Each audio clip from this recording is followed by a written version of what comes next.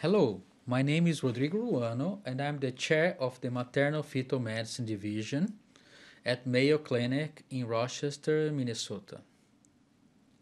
Today I'm going to talk about the prenatal therapy for twin-to-twin transition syndrome. Monochorionic diamniotic twin pregnancies, when we have one placenta and two amniotic sacs, account for 20% of spontaneous twin pregnancies and almost 5% of medically assisted twin pregnancies. 20% of monochorionic diamniotic twin pregnancies are complicated by twin-to-twin transition syndrome.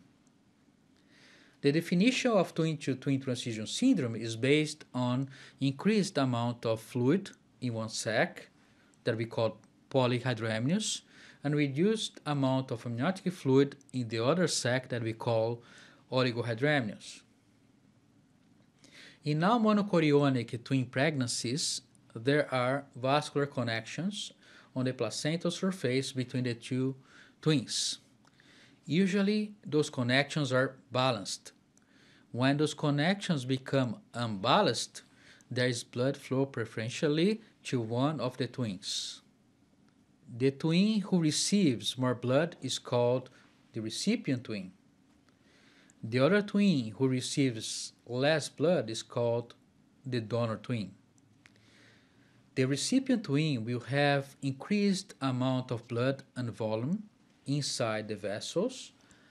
Therefore, this fetus will urinate more to eliminate the excess of volume, causing the polyhydramnios. If the situation progresses, there is increased risk for cardiac failure and cerebral bleeding, as well as demise. The donor twin, on the other hand, has decreased amount of blood and volume inside the vessels. This twin will then reduce or stop urinating in order to preserve the volume inside the body. Therefore, we will observe reduced amount of amniotic fluid that we call oligohydramnios. If the situation progresses, this twin will have ischemic events in the heart and brain, which will lead ultimately to death. The twin-to-twin transition syndrome is a severe situation with risk of pregnancy loss in approximately 80% if no prenatal treatment is performed. There are different stages of the disease, including stage 1, when we have polyhydramnios and oligohydramnios with a present bladder in the donor. Stage 2, when we have absent bladder in the donor. Stage 3, abnormal Doppler studies. Stage 4, hydrops in one of the twins.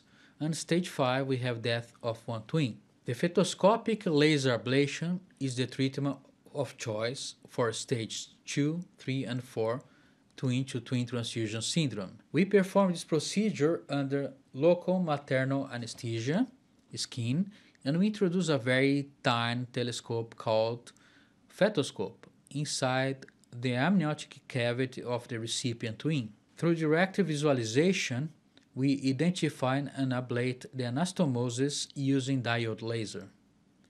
By performing this procedure with adequate technique, nowadays we are able to increase the chance of having 2 live babies in approximately 70–80%.